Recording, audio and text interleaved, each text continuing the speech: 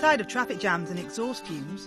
Well, the design concept for an electric straddling bus will allow drivers to drive underneath them and help reduce air pollution. Also known as land air buses, this new invention is less costly than subway systems.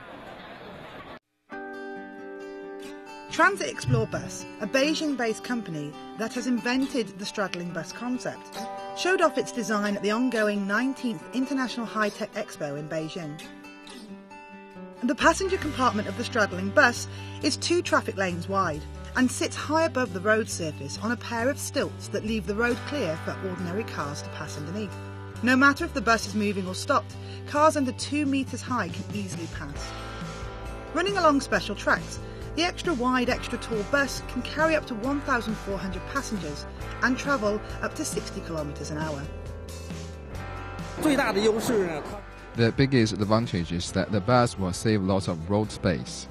It was the same function as the subway, but it costs only 16% of what the subway costs. Manufacturing and construction time are also much shorter than that for the subway.